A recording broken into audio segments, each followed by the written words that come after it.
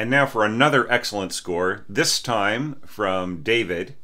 And I really enjoyed this. It reminded me in some ways of some of my approaches, not so much that David anticipated what I was doing or did something that was all that similar, but more that certain approaches that I took and approaches that Dave took have a resonance with each other, right? It's not like we did the same things at the same times, but more that certain approaches that we both took kind of reflect each other a little bit. Okay, so that said, and even though I really love this score, of course I'm going to pick it apart a little bit and point out a few things that could improve, maybe that could be adjusted or changed or whatever. But anyhow, David, I feel that this is a score that you should try to get performed or even just like a orchestral reading if you have access to players, or if there's like a reading session or something like that. In fact, I kind of imagine, wouldn't it be funny if orchestral reading sessions, when they have calls for scores, assuming we all get back to normal within time for this to be relevant, if they all started getting orchestration challenge scores, like last year's Mussorgsky or the year before that Bartok, or this year, this piece being played a lot by Lili Boulanger, it would be really fun. Okay, so having said that, let's take a look at, we're going to take this apart a little bit. Okay, so there is a lot of thought put into the bowing patterns of, and the slurring and everything else in both winds and strings. So that's really, really good point. There are a lot of unique touches. I feel like a lot of adaptation of the material rather than transcription, and it's just some ingenious stuff right in here. So, there are a few things that you need to think about, David. Like right in here, I feel if you're going to have 4-part harmony in your horns, then the approach that you're taking here should be consistent throughout, right? So it would really be better for the second horn to take the lower middle part right in here, if possible, and and then just keep that consistent throughout. So sometimes you're doing it in the standard layout, sometimes you're not. So I would just say keep it consistent throughout. Now, as for some of this other scoring right in here, yeah, I mean it's kind of a question, like this voice crossing right in here. I sort of feel that these two parts could have been switched around, right, and possibly scored a little bit differently. Maybe with the low horns on the more on the harmony parts, and the high horns, coming together. I mean, there's nothing about this that actually is all that wrong. It's actually fine the way that it's scored, and I really do like this. But it's just the beginning that makes me a little wary. I always prefer to have my my first horn taking the top voice, just because that's the way that the horn players are used to listening to their harmony. It's like the highest voice is going to be the guide for the other players, right? So if you are sneaking your first and second under your third and fourth, it's not that is all that wrong. It's just that it's a little weird, okay? And also, maybe it would be better to score this in a way that the first and third and the second and fourth were taking the appropriate roles, right? And then here you could switch back to you could either continue on with the second and fourth taking more of a harmonic role, or you could conjoin the, or unite the first and second line. But yeah, just a little strange right in here, the way that it's scored. Okay, well, not to get too sidetracked and all that, let's start from the beginning. Look at the treatment of the melody. Look at the how the harmony is being realized in and everything else. So, if there's one thing that I feel subtracts a little bit, I would sense that to be like the constant pulse here of the timpani. I feel like there are like two solutions to this. One is to just remove all the accents, right, until you get to maybe right around here. The other thing is just to remove the timpani, right, or to have it play every other bar, and remove the accent, right, because I just feel that constant pounding is, it just feels more like a headache to me than like the promise of a spring day, right, with a beautiful sunshine outside the window.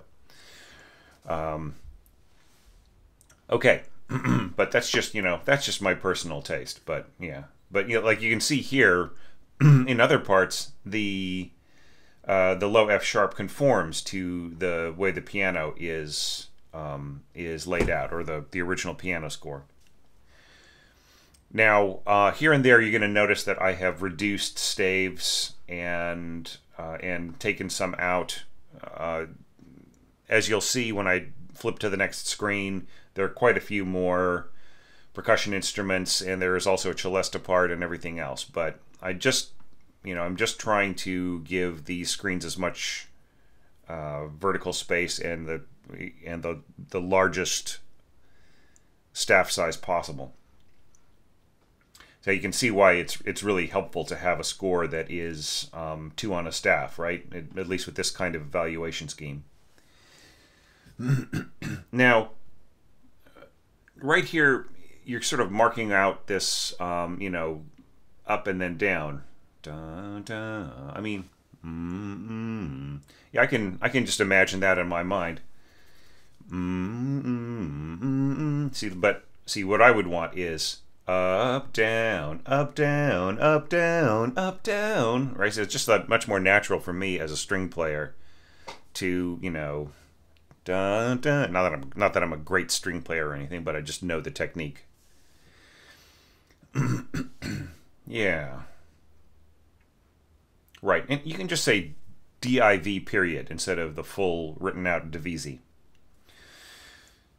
So here we've got unison violins, like, all 30 players or so, just playing that one single united melody, and then everybody else is sort of taking a position around it in the strings, or excuse me, in the winds.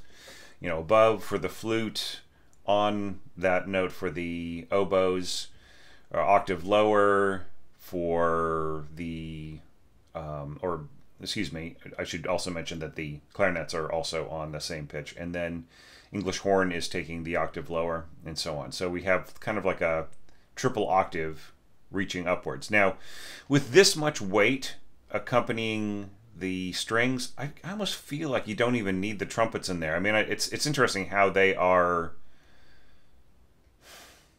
they jump down here an octave. Yeah, and they just sort of like cope however best they can so that they don't get too high, so that they're not too bright, right? Yeah, so, all right. Right, okay, so don't say A1, A2, 3. Just say 1, 2, and 3, and do it right at the beginning of the bar, right? But don't say like A1 means with one, right? Means with a player, right? So like A1 period, just all you have to do is say 1 period, right? Don't say A1, because like that's a different kind of a phrase, right? A deux or whatever, just like, or a tre, whatever. It's like it's with that amount of people. It doesn't mean with this player, right? If you want that player, you just write in the number of that player. So you just put 1, and I would say just write the number 1 and put it right here. And then 2 comma 3, you would put like, you could just even sort of sneak it into the staff right in here. All right. So that would be the way to split this up. And in fact, I would put that in right here. Okay. So have a 2-voice part from right here, and then put these markings, just put number 1 period here and 2 comma 3 beneath it for the other voice, so that you don't get this sort of split voice thing with the slurs. That's very confusing for the copyist, the score reader, and the conductor. Okay. All right. But yeah, I just, anyway, so I just feel that I mean, I don't know if it's really necessary to have the trumpet in there is the main thing anyways, right? Now here, we're reaching all the way up to that high F sharp, and I mean, that's just kind of the limit of a proportional piano, right? You get up to a certain height with the clarinet, and it starts to just pierce, even when the player is really controlling it, right? But I mean, that is doable.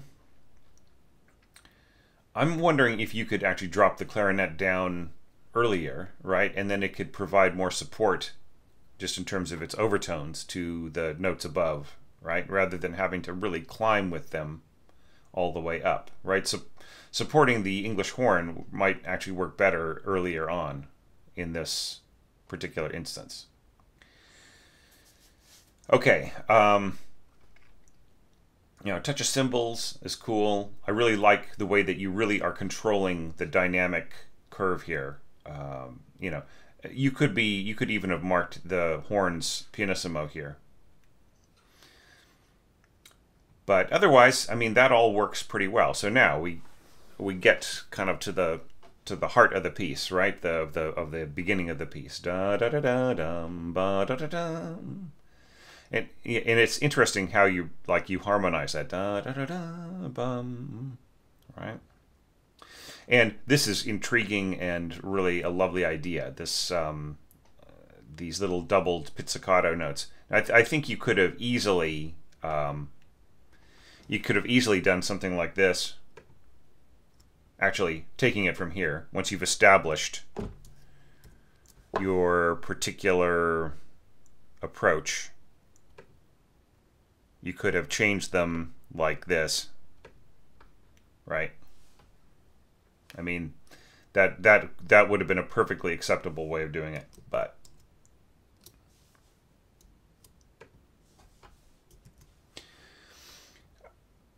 everything else right in here, I like this these kind of arcing pizzicato lines. They're very, very cool. And just notice how like not having so much weight on the double basses does wonders for the lightness of this passage right in here.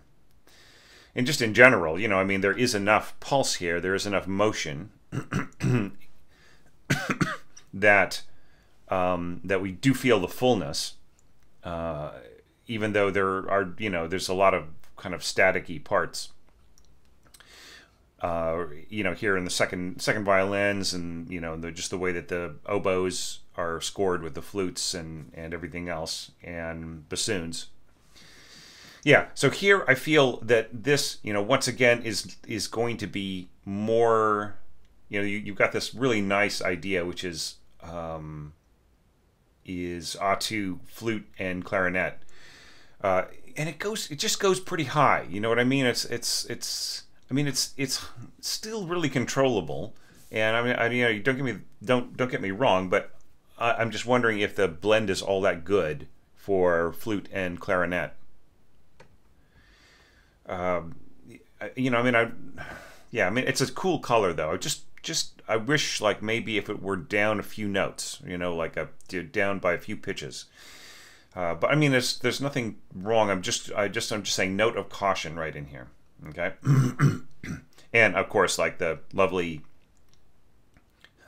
idea of, this, in addition to all the other things that you've got going on, this little climbing notes right in here. And yeah, and once again, there's no such thing as A1 and A2 like this. This means two different things, right? This means, hey, with two people. So don't, okay, have I talked to you about this before in previous evaluation scores of saying not using A1? See, now here you're using it in a different context. Like you're like before it was just like if you, if you had a single player, you would write in A1, right? Like, so like meaning the first player, but don't do that. Okay.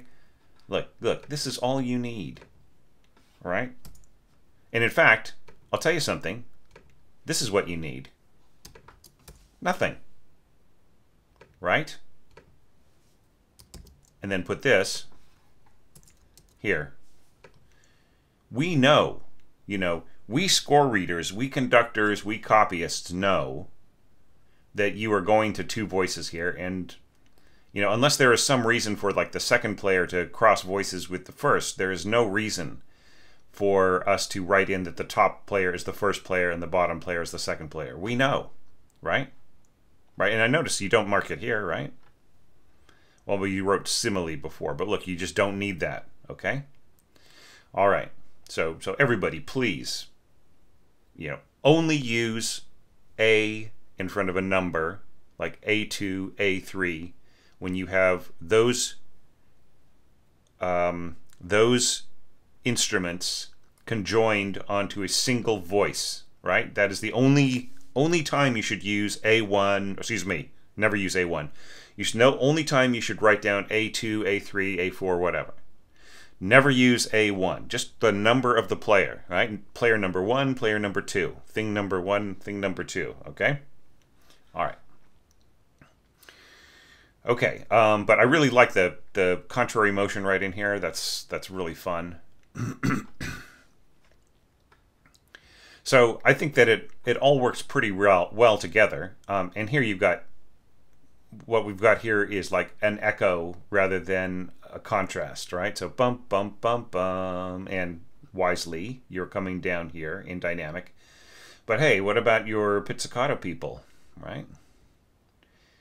They should at least be playing softer there, because if the wind players are really paying attention to your, to being softer here, everybody should come down, including the English horn and the bassoon.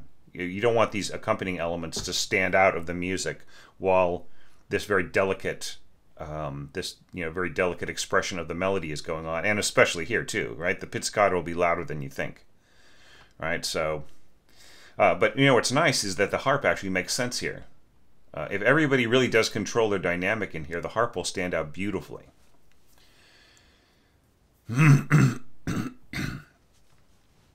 Okay. Excuse me. It's just it's actually late fall here in New Zealand, and so just seasonal congestion. Don't worry, it's not anything worse, but just a little gunk clogging the pipes. Now I really like this here. Bum, bum, bum, bum, bum. And the little roll down here and a little tish from the cymbals. That's all really, really great. Here, I just see no reason for this to be violas with, divisi. There's nothing about the upper voice here that couldn't be played by the second violin, unless you have like some really specific reason that you wanted the viola timbre there. But the problem with that thinking is that there's nothing about the viola timbre, nothing about the uniqueness of the viola timbre that is going to come through here at all with, as accompanying, merging, blending with the brass section here. The brass section will basically strip out any kind of timbral quality from the strings that is unique, of like seconds versus violas. So there really is no need here. You want a thicker sound here if you're playing against the brass. So really, that upper voice should be in the second violins. There's nothing that's out of range for it, right? Now, perhaps it was because you wanted to lift the mutes, right? You have, and okay, so here's another kind of issue that I've got here. Okay, so pizzicato, consort, right? So you wanted mutes, you wanted muted pizzicato. So, all right, so the thing about that is that muted pizzicato really doesn't... Okay, so like you're trying to score really delicately here, okay? So I accept that. That's fine. But there's, in the context of what you're doing here, the mutes will not do anything for the pizzicato, right? So that actually just getting rid of the mutes will actually solve this problem so that you can put this upper voice onto the seconds or wherever, right? Okay. But aside from that, this is nicely scored, you know. Bum, bum, bum, bum, bum. I really do like the way that you have apportioned the voices here. I like the little contrary motion in bass trombone and bassoons, and bass clarinet and cello. That is a kind of a cool idea. Not that it really comes through all that much, right? Like a few other people have tried this, and we really don't feel the lift of that line unless we're paying attention to it, right? It's like it doesn't really, since it is composed of steps that are common throughout the voicings, it doesn't really call itself out. It doesn't really provide much motion. Now, if we were to have the entire bass line play this in octaves way below, that would be great, except that you wouldn't have that sense of settling on a low note at the end. All right, well, anyways, just like different possible options and so on. So now we get into da da da da ba da da bum ba da dum bum bum bum bum bum bum bum bum. Okay, and this is really lovely. And what I really like about this is like the proportion, right? So you've got this beautiful combination of winds and strings, really more of a wind-heavy kind of a sound, and then we've got this really delicate, almost chamber orchestra kind of approach, and then kind of really this is going to be dominated by brass. There's no question about it. That's the way you scored it, right? And then we have the answer right in here, just essentially string scoring, which eventually gets other colors added to it in winds and strings.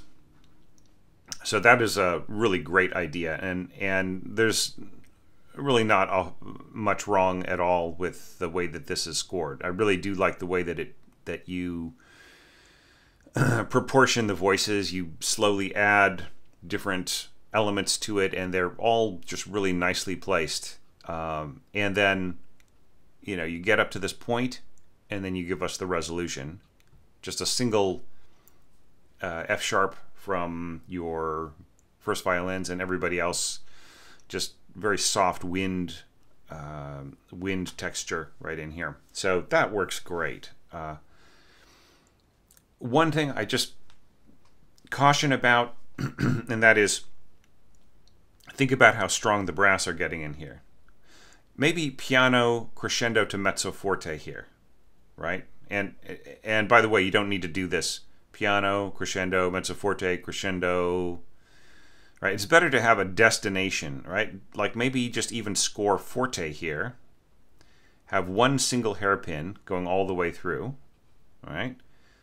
And then just have a destination of mezzo forte in, that's what I would do here. Mezzo forte in the brass, getting to here, and then single hairpin going to forte by this beat in all the other instruments.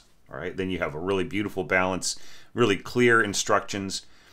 I just really feel like myself as a player and as a composer, I feel that this is really fussy. Like crescendo up to this, blah. I feel it's better just to have a nice smooth arc, a longer hairpin, and the players really know where they're going. I mean, unless you really have a need to surge up to a certain point and then a gradual from there. Like just kind of like a fast crescendo and then a little less of a crescendo. But the problem is that you have no destination here, so there's no way that we can really assert that, going up suddenly and then a little less steeply, right? So since there's no destination dynamic, we don't know about the contour, right? So that suggests to me that you didn't have it worked out. In which case, this is fine. coming in here at mezzo forte, just put a forte at the end here and just get rid of this middleman in here, right? And just make your, go from P to F. Sometimes that is a tough one, I mean, we're all supposed to be genius orchestrators or aiming for that, or have a sense of craft or subtlety or, and yet doing a simple crescendo from P to F can seem almost as if we're not composers, or we're just being blatant, but it's actually a very useful and honorable dynamic marking to make. Okay, now returning to our main theme. Da da da da ba da da da bum bum bum bum bum. So Lili is restating it in a really beautiful, evocative way, and it's nice the way that you orchestrated this. However, you had this beautiful, clever idea, and now here you're restating that accompaniment idea, right? So I would say come up with something else to do here. Because the first time when I heard this idea, I thought, oh, that was really, really great. Now you're using it again, it's just like, oh yeah, right. That's that idea again, right? So try not to, if you're introducing your own ideas, your own material, your own ways of thinking into an orchestration like this, I would say don't use the same trick twice, right? Just come up with some other way of introducing motion into this. Okay, now that aside, just looking at the scoring here, this is really nice. I really like this celesta and harp idea right in here. Now, just to make absolutely sure you're aware that celesta, I'm sure it's obvious to you, but celesta is sounds an octave higher than written. So yeah, so this basically these chords are going to be riding over the harp, these harp octaves, right? So the left-hand chord of the celesta basically is covering this, right? So I mean there will be some clarity of line there in the harp, but it's if the celesta and the harpist are both playing this with sensitivity, they might the celesta might cover the harp a little bit. Okay, so some missing dynamics here too, and in terms of the celesta, I mean, it's almost like, what's the point, right? Celesta has dynamics for itself, right? But when you combine it with the rest of the orchestra, forte on the celesta is like mezzo piano for everybody else. So scoring mezzo forte down to piano over and over again, it's almost, I mean, you do have to mark it because you do want less force going towards the end, in which case I would say, yeah, take away the accents, right? So you want that whole sense of diminuendo going all the way through, but yeah, I mean, it is kind of a question whether or not this will really mean anything in the long run, but don't leave it out, right? Okay, so this is all going to work fine, and apologies about the crowding, right? But if you have such a big score here that if I were to go to a smaller staff size so that there's more vertical space, it would be really hard to read some of the things. So I'd rather have things a little bit cramped. I'd rather have it hard to read in that other way, right? But once again, here we've got the incorrect use of a, right, before a number, right? Just say 3. That's all you got to do. Because once again, I'm going to say this again. I really want everybody to remember this for the next orchestration challenge. Don't say a number like A1, right? So never say A1. Only say A2 when you mean with 2 people, right? Only use A3 when you mean with 3 people. All right, everybody? So that's really, really important. Don't, that would be something that you would heavily want to fix if you were to get this ready for a reading. Okay. So moving on to our last section right in here. I really like a lot of what's going on in here. Okay. I feel that it is, you know, especially like the chimes right in here. That is so cool. And I like the stepping on the toes of each subsequent note. That is such, you know, that is just really ingenious. It just gives it a wonderful floating character right in there. Okay.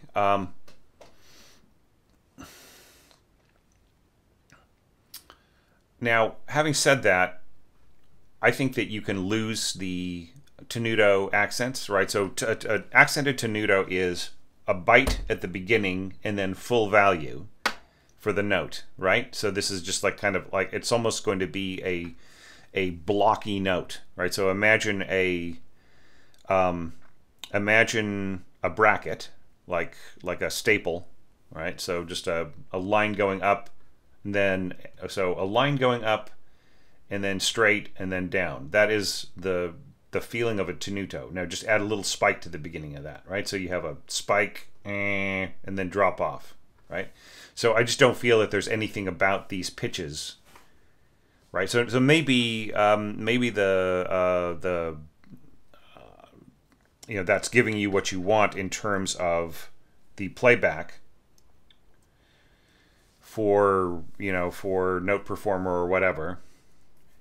But it's not, you know, it just really means something specific, right? And you know, and here we're getting into like really high, you know, scoring right up here to G in horn, and that's just about, you know, I mean, yeah, mezzo forte, that makes sense, but like it is really going to stand out. It's going to sort of blare out.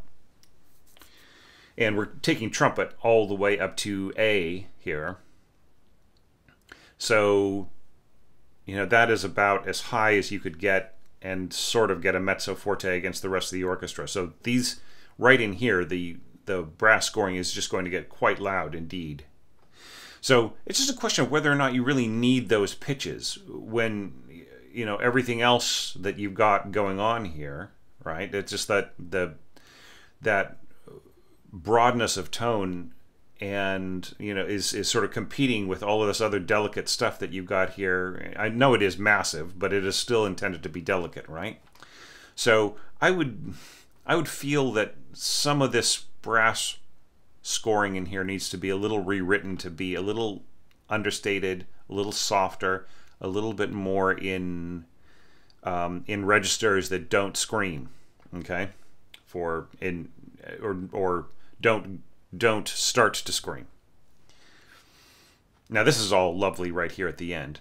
I just really think you could have scored your brass at like piano, right, and then had this other stuff be mezzo forte. It's kind of an interesting how you have conceived the dynamics here to be basically just mezzo forte all the way through, occasional mezzo piano note, but mezzo forte all the way through, mezzo forte diminuendo after each phrase.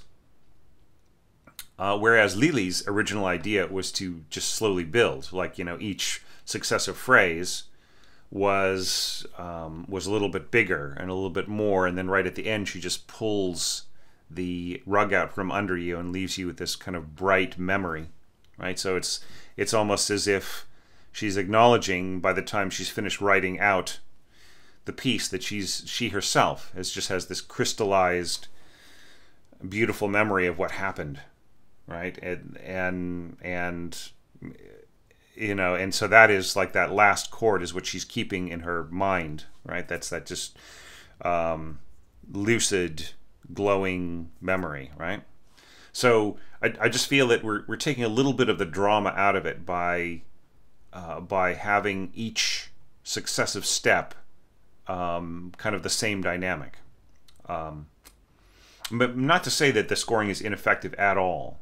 And I can see, you know, if you want that kind of clanging sound here with the tubular bells, then you really do need a certain amount of force all the way through. So I understand the reason, right? And I really do like just the, you know, the overlapping the little overlapping pitches and everything else in certain voices. I think that that's a great idea. All right. And it also gives like each of these some pep, but just a question of like, do you want that on every single phrase? So anyways, I'll get off my soapbox now, but that was just kind of what occurred to me in that. And then here, I really like the fact that you change the scoring model, right? It's you have different instruments taking over certain functions, right? And the strings becoming more engaged just simply as a textural device. And I really love the way that you pull back here. Now, if there are no notes that are falling on the beat with which to contrast the adding of a grace note, then the grace note is meaningless, right? Because it's just adding length to the fermata, right? So the thing about a grace note is it's basically adding something before a perceptible downbeat or a perceptible beat, right? So there is no perceptible beat here, right? All of the instruments that are playing the grace note are coming together, and there is no downbeat, right? So there's no downbeat in any other instrument from which this could be differentiated, right? So the grace notes are basically meaningless. So it's just really better just to get rid of the grace notes and have everybody play there, because like what this does is this creates like all the players are going to have to grace note before the stroke of the conductor, unless the conductor says, I'll give you the grace note, right? And then I'll just hold for everybody else, and then I'll give you a slight nod as I go to the beat number 2, right? So it just creates more problems than you might think. Just give yourself a nice long fermata there. Okay, and then the rest of it, harp, celesta, muted strings. There's plenty of time to put the mutes on. That's really great. And just this lovely kind of radiant scoring here with the other winds. And this is very cool right in here. Now,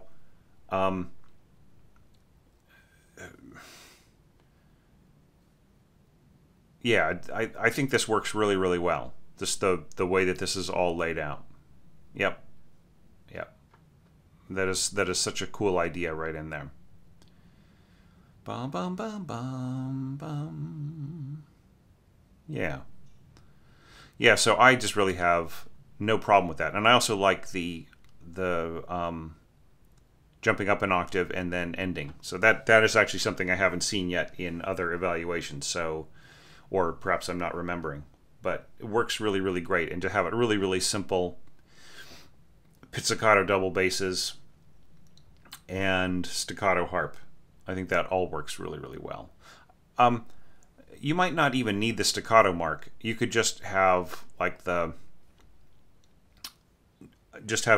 shortness of the time value is probably good enough, I would say. Okay, so once again, apologies for really cramming everything down to such a, just really kind of makes this reading a bit tortuous, but guaranteed that it would be even harder to read if I had reduced the staff size. There's a lot of cool stuff in here that I didn't address, but I'm sure other people will have some comments, and I really hope that other people who are entrants to this phase, the Brev entries, will comment on your score, and that you'll comment on their score, right, if you haven't already. So people are starting to comment more on the scores. I was a little worried a couple weeks ago when I had mentioned that like nobody had really started to comment on each other's scores yet, and I think it was just people kind of getting into the swing of it. So I don't think there was any carelessness or taking for granted kind of intended, but it just sometimes people are, they actually say, oh, I don't know what to say, right? And that's okay. Just compliment in that case, right? Especially if you really liked something, and that makes a big difference for a lot of players. So, or excuse me, for a lot of people who are entering this challenge. So anyhow, David, like, it's really great to get another one of these scores from you, and you've been a regular contributor to these challenges. And yeah, I was really hoping that I would see a score from you this time, and I did, and it's great. And I really, it's great to look at it, and I also really appreciate your your long time support on Patreon. It's really made a big difference as well, and you've always had great comments and suggestions for the community, and that is also appreciated. So thanks again for this entry, and for me, I will see if I can evaluate another score or two today if I get a chance. And apologies to everybody for kind of the slow release of these evaluations. It's just that YouTube is taking more time to process the scores, and I've noticed that that some of these evaluations were being turned out, and they were at a very low resolution for the first few hours, which is something I thought that had been solved, but now apparently it hasn't. So that's slowed us down. So anyways, thanks everybody. Thank you, David. And now for me, on to the next evaluation.